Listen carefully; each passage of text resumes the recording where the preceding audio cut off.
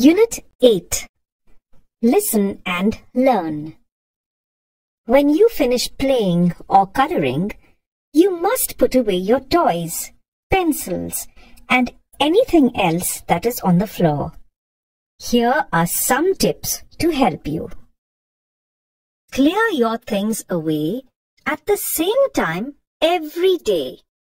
For example, put your toys away right before going to sleep every night.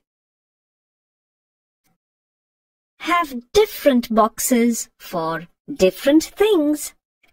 One box for toys, one for crayons, and one for games.